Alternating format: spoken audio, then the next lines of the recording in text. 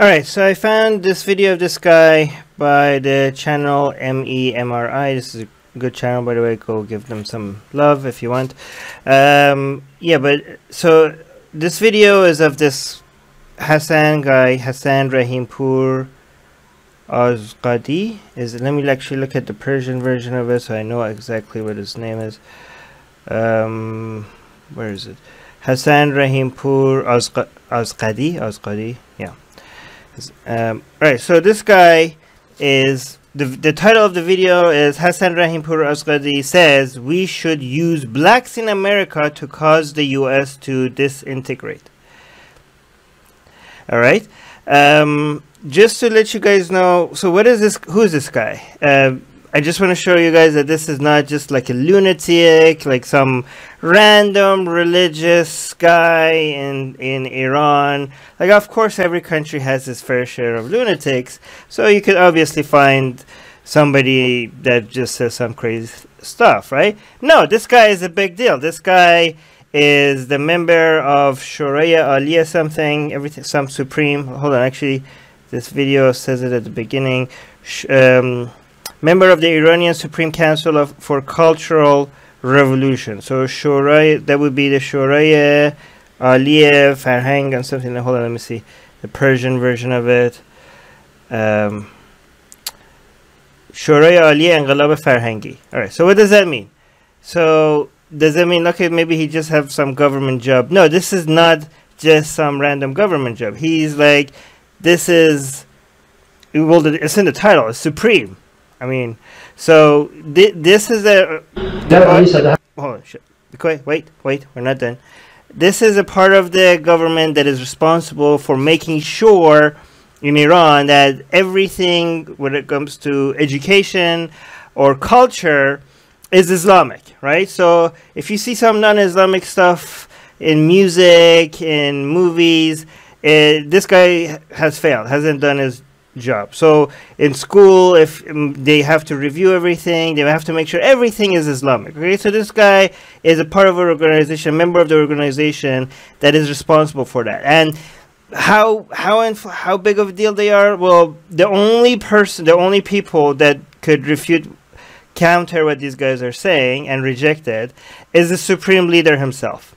So there is no other authority in the entire country that could come and be like, no, guys, this is wrong. You guys are, you know, we shouldn't do what you guys are saying. So the president obviously can't come and tell these guys to go F themselves. Nobody can except the supreme leader. So not a random, like some important person, okay? So not just a religious wacko. Definitely a religious wacko. But not just a religious wacko. So just wanted to let you guys, because a lot of times people think like, you know, we just go look for the worst of the worst to just represent, to make everything look bad. But no, like this guy, you know, these kind of people get very high positions in Iran. Anyways, let's see enough jib jab. Let's see what this guy is saying.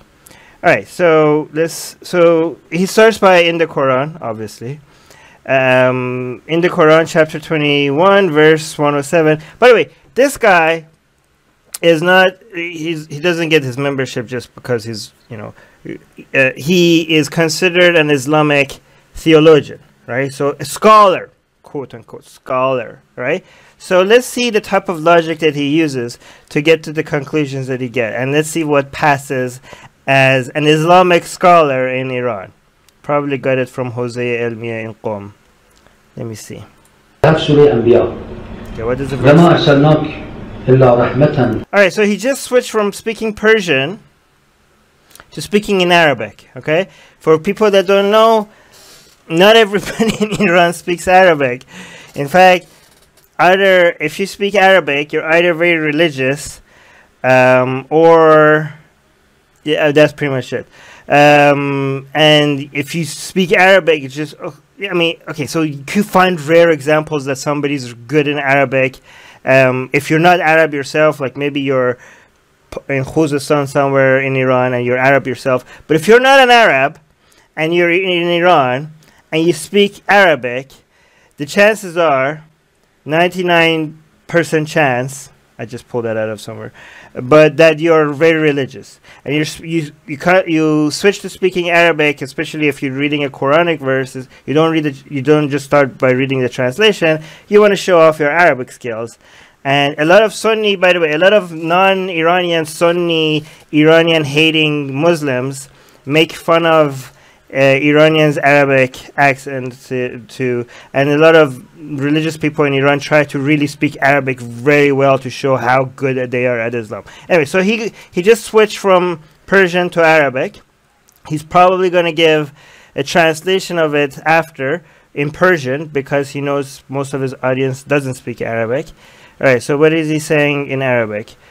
He's reading, well, this is the Quranic verse. So the Quranic verse saying, we have sent you not but as a mercy for mankind. So in the Quran, when it says you, when you read the translation and it says you, the you is not directed at the reader. I'm going to say always, I'm going to say most of the time, but it's probably always. Yeah. Yeah, because if it's directed, the you is directed at Muhammad. Right, so when you're reading the Quran, it's often you feel like you're not even part of the conversation. You feel like this is not really directed at you. This is a conversation between Allah and Muhammad, and you're just listening to them having a chit chat. The conversation is just one way, Allah to Muhammad, right?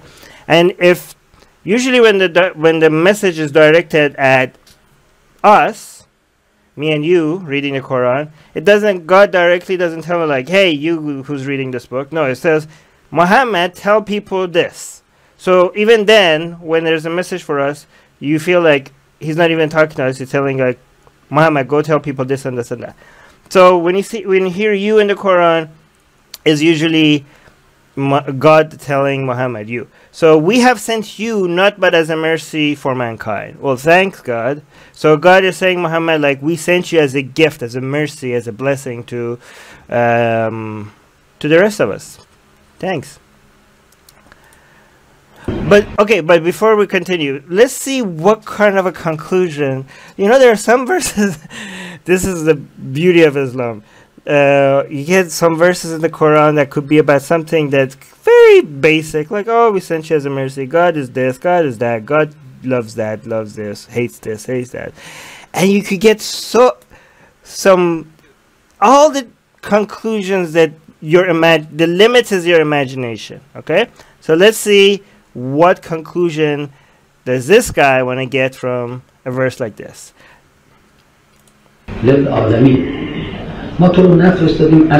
So now he's speaking in Persian. Now he's translating the Arabic. So he's saying, in principle, the heart of the Prophet mission is mercy. So he's saying, okay. اصل کل این پروژه رسالت تو هیچ چیز جز رحمت، حتی اونجایی که جنبه جهاد و خشونت میگیره همونم رحمت. So now he's adding some stuff to it. Okay,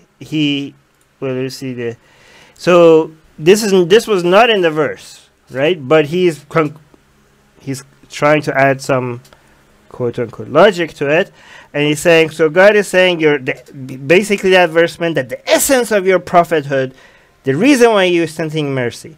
So that means that the jihad and the violence that we also directed you to do is also mercy.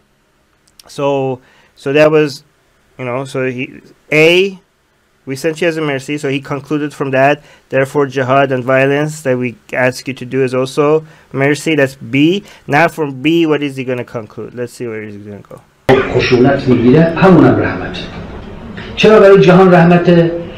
So like, how could this be? How could bloodshed be mercy to mankind?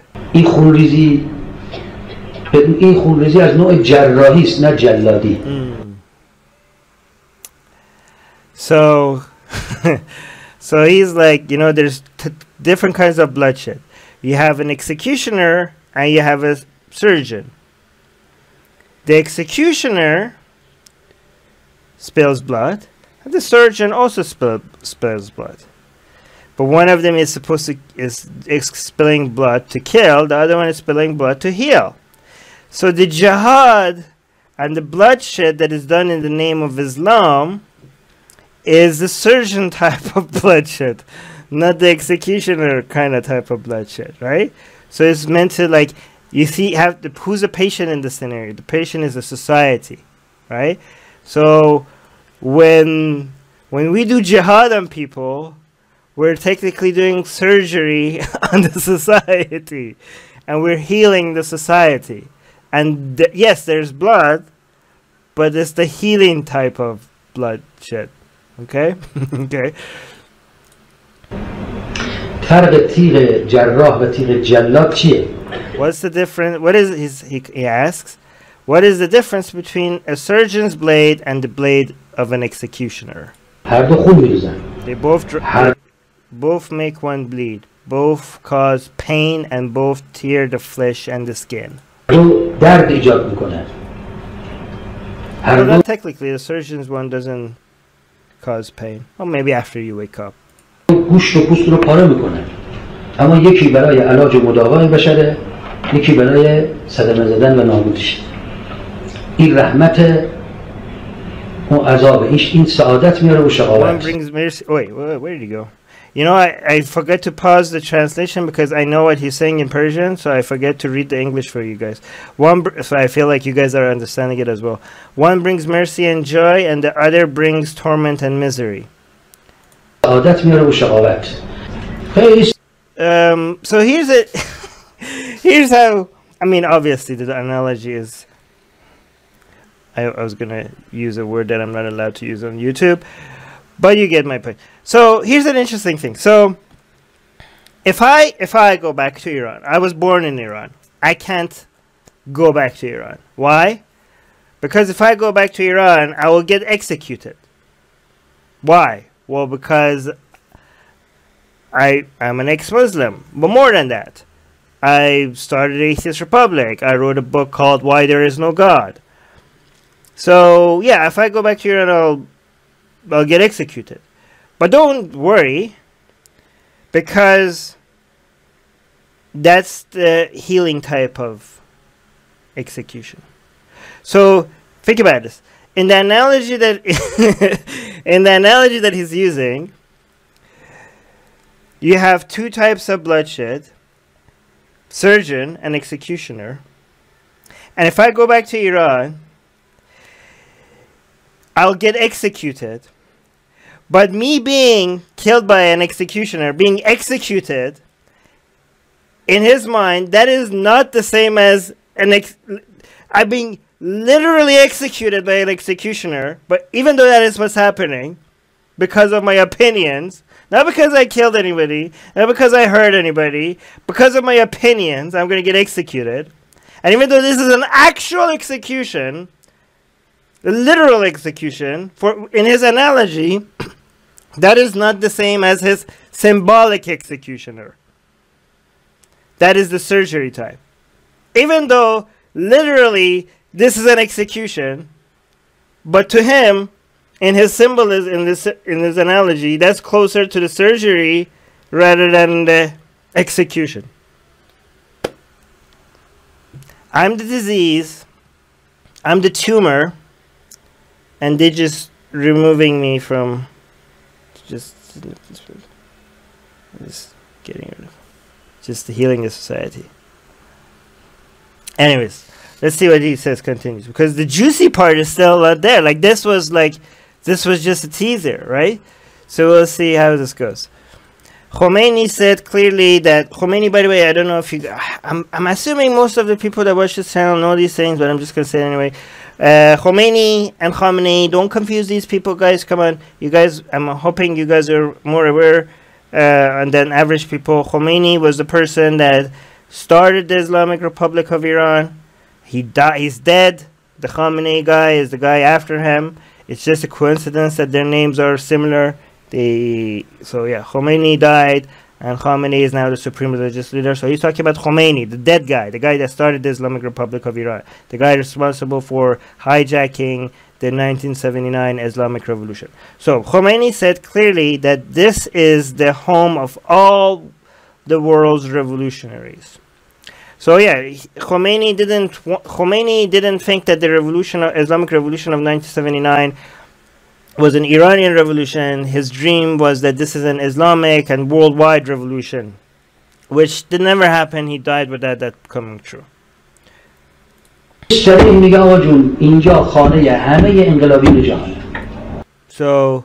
I know you could tell where this is going, right? So he's saying Iran, this is some excuses for being involved in world politics when it comes to the Islamic Republic's ideology. And this is in this guy's interest, right? Because he doesn't just want to be cultural, the leader of a cultural movement in Iran. He wants to be a leader of a cultural movement globally. And he's reminding people that that was Khomeini's dream, and that Iran was supposed to be the hub for all revolutionaries all around the world, not just spreading the Islamic Republic's ideology within Iran's borders. Right? This is a second home for all of them. We are loyal to his words and plan to topple all of these regimes. So he's saying, like, even though Khomeini is dead, we're going to continue his mission. We will fight until all these oppressor regimes, thinking like United States, Israel, Saudi Arabia, United Arab Emirates, who else do you think they're talking about? Egypt, who else do you think they're talking about? Probably all of European countries, at least the Western European countries, definitely the UK, definitely Germany now, again, because there's some Germany apparently decided not to congratulate Iran recently on their the anniversary of the Islamic Republic's Iran. Nobody should congratulate them. So now Iran and Germany are going back to being angry at each other. So that's interesting. So yeah, I mean, show these videos to people that say, like, oh yeah, Iran is like not a terrorist country. The top leader of, like, this guy's job is not, even the people that are not in charge of foreign intervention, this guy's job is to focus on within Iran and make sure all the education and everything cultural, arts, music, paintings, like everything that movies, radio, everything is not violating anything Islamic, right? This is his job. Even this guy is like, yeah, can you expand my role? Like, the Khomeini's mission is like, we have to be a place for all revolutionaries everywhere, not just within this border. Like, well, technically he goes around the world and gives lectures and stuff. So I guess his job is to also go around and give his opinions on things. But yeah. So he's actually literally saying that we want to topple these other governments. Like, he's not like, oh, we're just gonna like pray for them or give them support or like, yay, go on revolutionaries. Like, no, they want to actively be part of toppling these other governments. Not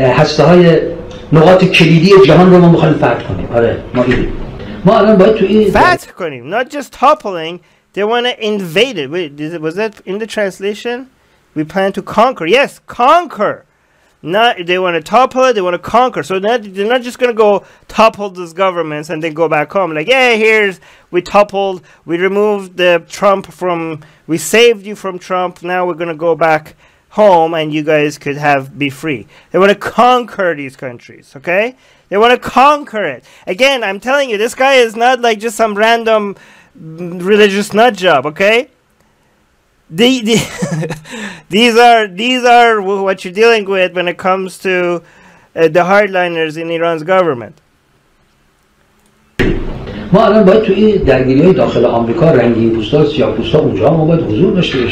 In the conflicts in America, so by conflicts he means the race wars, right? In America that involve blacks and people of color. Wait, where's the beginning of the sentence? We have to make our presence felt in the conflicts in America that involve blacks and people of color. So this is probably going to increase. Like, you're going to see them, just so you know, like, you're not even going to see them coming, right? So what's going to happen is you're going to start noticing. I mean, I've already started noticing, and some people better than me have been noticing this for a few years more than I have, that there's Shia gatherings are increasing in a lot of Western countries, right? Like Ashura, Tasua, like other Shia, events are increasing, and they're getting some more resources, more funding, more education. And it's not like Iran is just going to come and like send like people there, like, oh, we are official representative of the Iranian government here in United States, and we want to tell the black people. No, it's not going to happen like that, right? It's just gonna be like, it's just gonna be something religious. It's not gonna be that in your face. It's just gonna be like some religious gathering, some events and stuff, and anybody that opposes them is gonna be basically standing against people's religious freedom, right? So it's really gonna be difficult to stop that. And again, so you're gonna see more Shia themed religious gatherings in your backyard. More of you are going to start noticing that, and and they're going to be trying to be appealing to a lot of people that are frustrated with how their minority groups are treated, right? And these people are going to try to use that as a way to recruit them. You can see the Latino communities have been a major target by some Sunni groups, and the Shia groups are going to want a piece of that right now. And it's been working for Muslims for example, in Germany. The Turks have dominated that market in Germany. In some places, in Vancouver, Shias are rising. So this is like a major competition between Sunnis and Shias as well. But actually, no. Well, that's too much detail. I'm not going to bore you with that guy. But Turkey is better at recruiting Sunnis around the world. But it used to be Saudi Arabia. Saudi Arabia failed miserably at that. They completely lost control over the people that were supposed to be their proxies. Iran has been very, very successful in some specific countries like Lebanon, Iraq, Syria, in Bahrain, in Yemen. But now they're going to they've been trying to go in some places where Shia communities are bigger than they used to be because of like all this immigration and stuff. But they don't have that much of a presence, and they gotta be there. They're gonna show up there, and it's very sneaky because there's no way really to stop it, because you're gonna be violating people's religious freedom. But then the more organized these Shia groups become, the more eventually, Iran is gonna come and flex its muscle over these communities. That's how the influence they're gonna have. You're gonna see more YouTube videos of people saying like, oh, like, don't trust the mainstream media. Iran is completely misunderstood. Did you know this? Did you know that? Or like, and there's going to be some anti-Sunni propaganda. Oh, the terrorists are Sunni. Did you know that there is no Shia terrorists in Western countries? Like stuff like that. You're going to see more of that happening. You're going to see Hossein. Why did I forget to say this? You're gonna hear mention of the name. The sneakiest way that the Shias get people is that they don't even introduce it as a religion sometimes, right? They don't say like, have you considered Islam? No. Have you considered Shia Islam? No. This is what they will say. Do you know about Hussein? Do you know who Hussein is? Do you know what he did for free? You guys like freedom right now, right? You want to know the history of the world's greatest freedom fighter? You're going to hear Hussein. They're going to smuggle in the Hussein. Even some of them are going to act like they're Islamophobes just to get Islamophobe, by the way, is a nonsense terminology. But they're going to act like that. You're going to want to be branded as Islamophobes so that a whole bunch of right-wingers get interested in them. You know how they're going to do that? Because they're going to mostly be anti-Sunni. They're going to be like, yeah, like these terrorists, these You know, you'll notice when I hear they're gonna be like, oh, this hadith is bad, that hadith is bad. Oh, look at this religious leader saying this is dangerous. We shouldn't let these people hear. But by the way, do you know there's a part of Islam that is against all of that? And they're gonna mention Hussein. Anyways, they're gonna say, okay, that's too much detail for this video.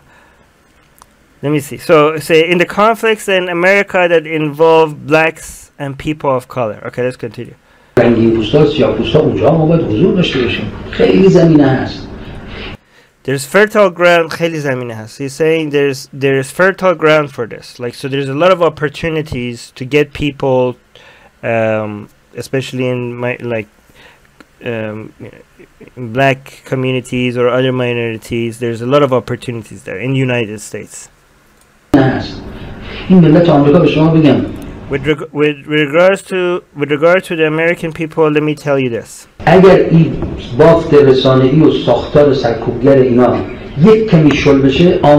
Wait, I keep forgetting that you guys don't understand Persian. Hold on. Let me read this. Okay, so what's the opportunity in their fabric and oppressing structure? Oh, if their media fabric and oppressing structures loosen just a little bit, America is the kind of country that will disintegrate quickly. These guys think that they're gonna be able to topple the United States. I'm not just saying this. I have traveled to America 2 or 3 times. Well, then you're an expert. You're an expert in America. You have been there, not 1 time. He's not even sure. 2 or 3 times. 3 times. So he knows. It's just ready to fall apart. I talked to different types. I talked with different types in seminars. This guy's a scholar, okay? Let's see what his analysis. Like, he talked to some people. Okay, so he didn't just went to America. Okay, he didn't went there just 2 or 3 times. How could you not know if you went there 2 or 3 times? Is it 2 or 3? But he also talked to people. There are layers of hatred, alienation, and estrangement there. Really. In the United States. Okay, sure. But what other country has that? Okay, I might be doing some whataboutism, but it's not whataboutism if you... Again, a lot of people don't understand how whataboutism works. Whataboutism is say like, oh, look, A is bad. You're like, yeah, no, you say like, that's not a problem because B is also bad. Or B is worse. Or why are you talking about A? Look at B instead. That's whataboutism, right? But whataboutism, it's not whataboutism if you say like, if somebody says A is bad, and I say, well, you're endorsing B, and B is the same way. I'm not saying A is good, I'm not endorsing A, but you're, is pointing out hypocrisy is not whataboutism. Because whataboutism is excusing A by trying to look at B. If you don't excuse A, but look at somebody and call them a hypocrite because they're pointing out the flaws in something while endorsing something very similar or even worse, that is just pointing out hypocrisy. That is not whataboutism. And this is what this guy is doing. It's like there are layers of hatred, alienation, and estrangement there in the United States. Really? Okay. But guess what other country that describes? A lot more. The one that you have a flag of behind you. Iran. I mean, come on. Are you serious? You're talking about a country where like news after news after news comes about people you're arresting and protesters and women taking off their hijab and protesting the totalitarianism over there, and you're talking, and the amount of dissatisfied people in Iran, it's at least way more than 80%. Okay, at least 75%. And this is people will hate me for saying this because a lot of people will say, no, Armin, it's not 75%. It's like 99.9%. Whatever. but it's at least 75% of people in Iran want this government to fail. They don't support the Islamic Republic of Iran. And even among these might be people that say like, oh, maybe it shouldn't top up because we're screwed if it gets. We might have civil war and stuff. We might turn to Syria and Iraq, but it's not because of their love for the Islamic Republic. Your approval rating in Iran of the government is way lower than what it is in the United States, and the amount of division that exists among people is way more than the United States. And you're talking about the amount of hatred, and this is your sign that their government is at the verge of collapsing, their whole country. So what does that say about Iran then? However, that's right. He just swore. However, the conniving regime. They're trying to translate pedersuchte, but there is no accurate translation for that. Fine. The conniving regime controls everything through the media. Are you serious? United States controls everything through the media. You guys own your media. Like, you look at your job. They are controlling the media. Sure, like every time you look at CNN, Fox News, and MSNBC, they're all talking. They're all hating their government. They're criticizing the government left and right. Is that allowed in Iran? Your job. They control everything through their media. United States does. Really now? Really? Your job as the member of Shoraya Aliyah Farangiya, freaking Islamic whatever, job is to make sure everything in media and education is Islamic. And you saying United States controls their media. Okay. Goddamn hypocrite. Let me actually see if that's an accurate translation, because that's such a level of hypocrisy. The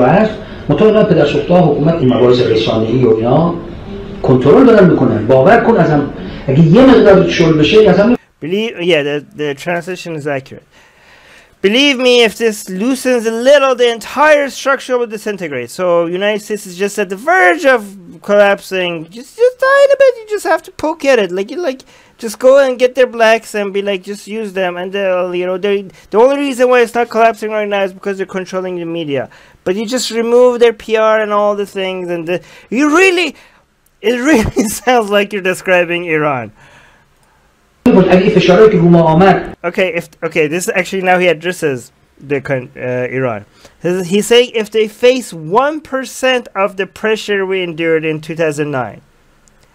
And other occasions. So what pressure is he talking about? What pressure is he talking about in 2009? He's talking about the protests.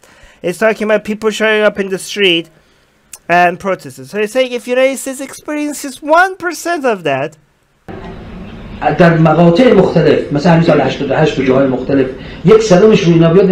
they will disintegrate. Now think about that. Think about that for a second, okay? So he says there's a lot of dissatisfaction, hatred, division in the United States, and they're at the verge of collapsing. They just need our help a little bit, using their blacks, and they will just fall apart, right? And they're so fragile that if they experience 1% of the protests that we experience, it will fall apart. But why are they not experiencing 1% of the protests that you're experiencing? Huh? Why? So the protests are a sign of dissatisfaction, are they not?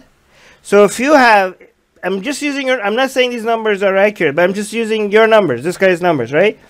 If you have if they have 1% of the pressure, because you don't address what the pressure is, because it's so we shouldn't directly say that people are against the government. That would be too taboo, right? So you just saying pressure. What pressure? Pressure. So the pressures are the protests.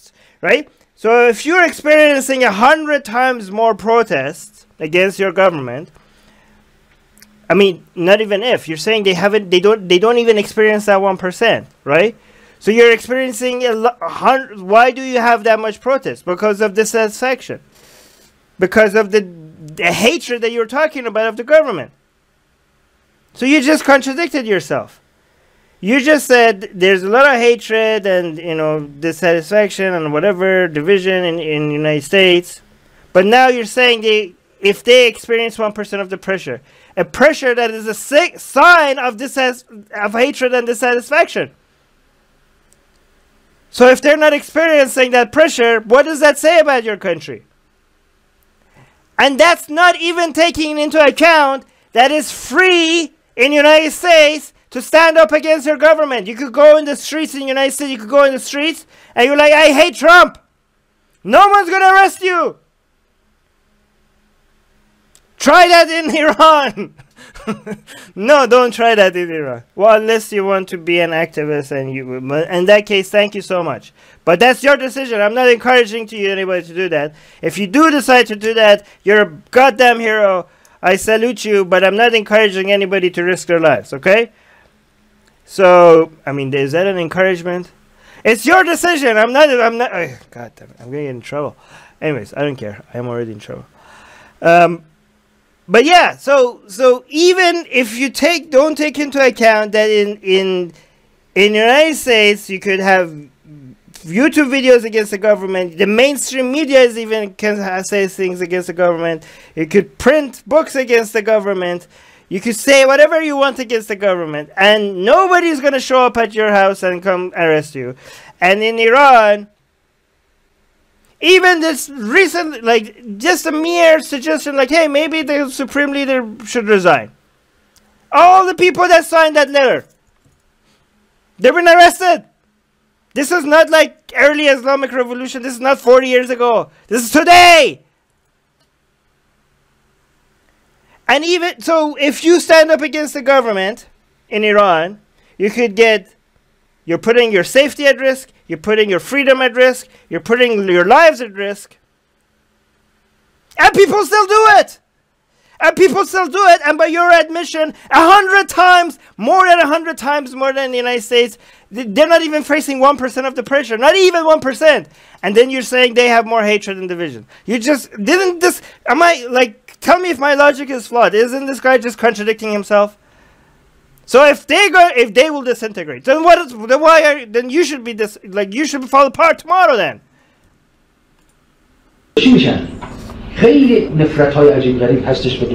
Wait. I keep forgetting that you guys don't understand Persia. There's hatred for various kinds there. Yeah, okay, tell us what's kind of hatred. And we are not taking proper advantage of it. You're not taking this is the stuff that you don't actually say, but you plan on, but this guy is just saying it out loud. You want to take advantage of people's hatred. We're not going to take advantage of people's love. And again, this is whether we are unable to do it, not up to it, or don't want to do it, I don't know. It's like, why aren't we not there? Why are we not? This guy is complaining, right? Why are we not in the United States and taking advantage of the dissatisfaction of the minority communities there, like blacks and people? Why are we not using that in our advantage? Why are we not using the hatred?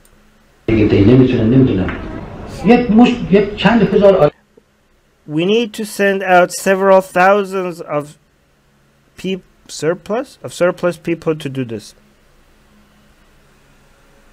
Honestly, like, if this was done, if I go on a show and I say, like, let's say I go to, somebody invites me on a podcast or a YouTube channel, or I get invited to speak somewhere, and I tell people they're planning to send thousands of their Islamic, I don't know, PR people, they're going to spread Islam here. Be worried, be afraid. People are like, oh my God, Armin is like a fearmonger. Like, holy crap, like, this is like real conspiracy level nonsense. This guy, I don't have to say that stuff. I just have to play this video. Again, this is not just like a random, he's not just only a professor either. He's actually, oh God. Like, how they're just telling you. Like, sometimes I go and these other, YouTubers say stuff like, there is no evidence for this. No, this is fear mongering. Nobody can show this. They're like they're not even hiding it. What do you mean there's no evidence? They're not even trying to hide it.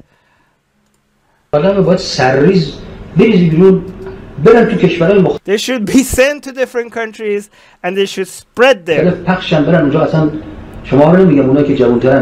I'm not talking about you because he's talking to a bunch of old people.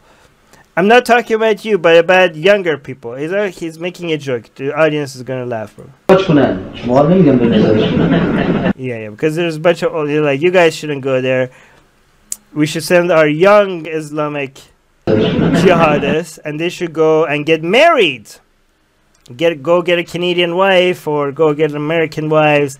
And stuff like that. This is such a, also, like, imagine being an young Islamic guy, Basiji guy in Iran, and watching this video, like, holy crap, they might send me to, they might fund, these people are actually going to pay me money and send me to United Kingdom and give me a British wife, and this is going to be my job. Like, imagine, like, how many people, oh god. These young people should marry the local girls and stay and to live there. How many people would line up for this job, huh? In Iran. Like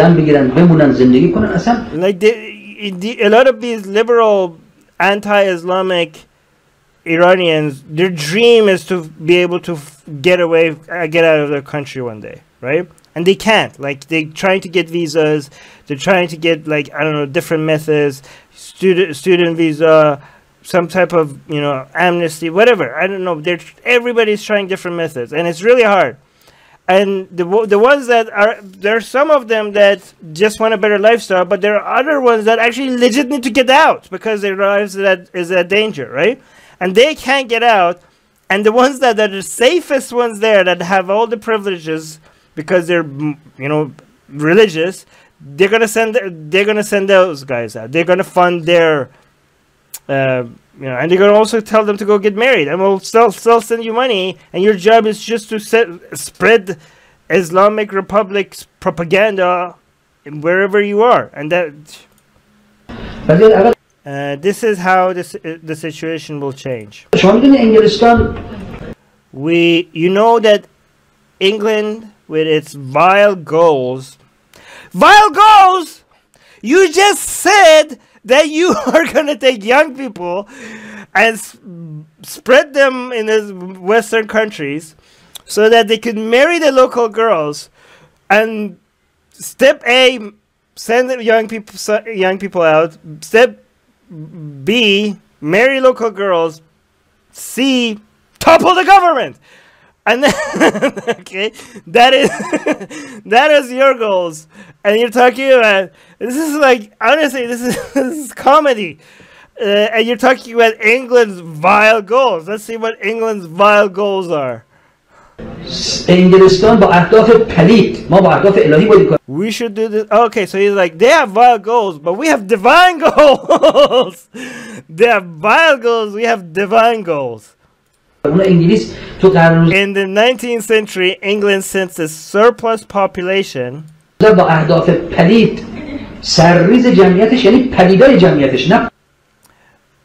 did not send pure people, but impure ones from its prison, smugglers and thieves. I know what he's talking about.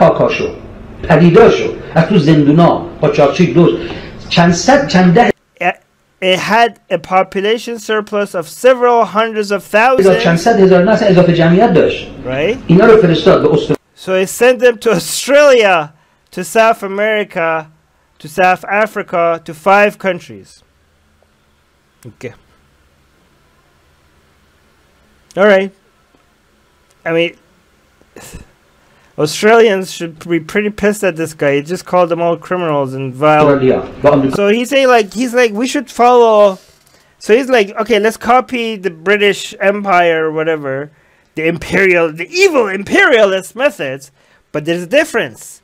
We're gonna copy them, but the difference, yeah, but we're not saying that whatever they did is a good thing. The difference is we have divine goals. and they have vile goals. So we're copying their evil ways for a good cause. After all, they are the ones who founded Australia and these countries. They were all English. We, however, can send pure people. So, God, these people are so full of it. They really think they're so holy. Okay, so they did this. It worked for them. But we're going to do, they send the worst of their worst. They send them all around the world. But we're going to do that, but better. We're going to send our best, our pure young people. We have such good young people in our religious seminaries and universities. And these young people, they're always asking, what should we do? How can we help? What can we do? Like these kids, these young, he's talking about religious education centers, not the ones that are actually learning science and, you know, useful stuff. I almost said the S word. YouTube is like watching me if I swear. By the way, the reason why I'm not swearing is not because of any of you guys in the comment section that is telling me not to swear. Because I don't give a rat's, you know what, about swearing. Swearing is good. But you guys didn't pressure me into not swearing. It was YouTube that pressured me because their algorithm is so like what doesn't let me swear. Anyways, it's not like we're getting any views from these anyways, because everything I say is controversial. So share this video, because YouTube is not recommending it. Anyways, what are you saying? So yeah, so in these religious universities and some, you know, Jose El Mian, whatever they have, there's so many religious eager young kids that just want to go and like, we just don't want to study Islam, we want to do something, but we're not brave enough to go die in Syria and stuff like that. So give us something else. Like, how about you go marry foreign white girls? Yes, that I'm on that job. As God is my witness, if they are managed properly, thousands of people can undergo training for 2 or 3 years and then be sent abroad. Not to carry out military operations and so on. This is a dream come true for a lot of people. Don't worry, it's not even risky. No military operation. They should go on and live there and deal with cultural projects. If they can do it themselves, they should do it too. What is he? That was a joke. That I don't know what he was referring to. They should go and have a social and cultural presence. Everything will change there. Quran 475 says, is a clear call for armed struggle, guerrilla warfare. Jesus Christ. And armed combat throughout the world. Wherever there is an oppressed person, even if not a Muslim, that means the 5 continents of earth. Again, tell me how, Kyle Kalinske from Secular Talk, tell me again how these Shias are not terrorists. Tell me how most terrorists are Sunnis. Tell me that again. These guys, oh God.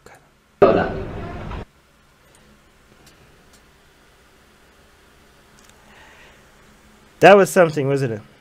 Anyway, let me know what you think. And subscribe! Subscribe to the channel. Subscribe to the channel. God damn it, we're trying to grow this. We did this late. Subscribe. Get everybody you know to subscribe. Everybody share this video. Hit the bell thingy. It's probably over here. Hit it. And also subscribe to our newsletter. Because YouTube doesn't want us to grow. YouTube hates us. So subscribe to our newsletter. So at least we could email you directly. And share the video.